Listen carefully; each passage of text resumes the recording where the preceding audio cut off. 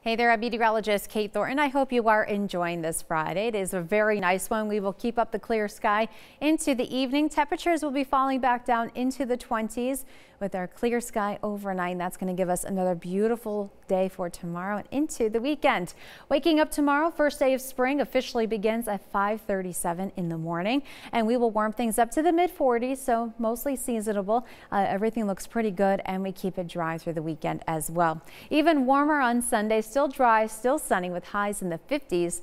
And then we are pushing almost 60 degrees next week. Monday and Tuesday, still more sunshine, highs upper 50s, not super cold overnight as well.